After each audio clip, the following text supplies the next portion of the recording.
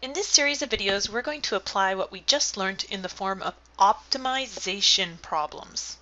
Optimization is the process of maximizing or minimizing a function. This process has a wide range of business applications, from maximizing profit and minimizing cost to maximizing happiness or minimizing waste. Now, you are already familiar with this process of optimization. We just haven't called it that yet. In the previous video, we took a function and found its critical points and then classified these points as minimums, maximums, or saddle points. Well, the process of optimization is the same.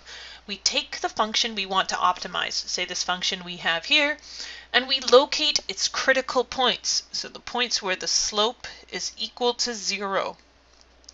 And then we determine if that critical point is a maximum, like what we would have here, or a minimum, like what we would have here.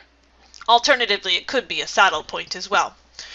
But by doing this, we determine at what levels something like profit can be maximized or something like waste can be minimized. Now, it's important we go through this process properly, as we wouldn't want to confuse maximum waste with minimum waste, or inversely, minimum profit for maximum profit. We want to get it right.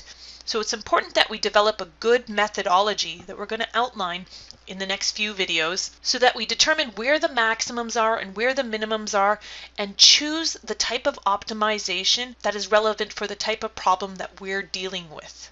So without further ado, let's jump into our first example.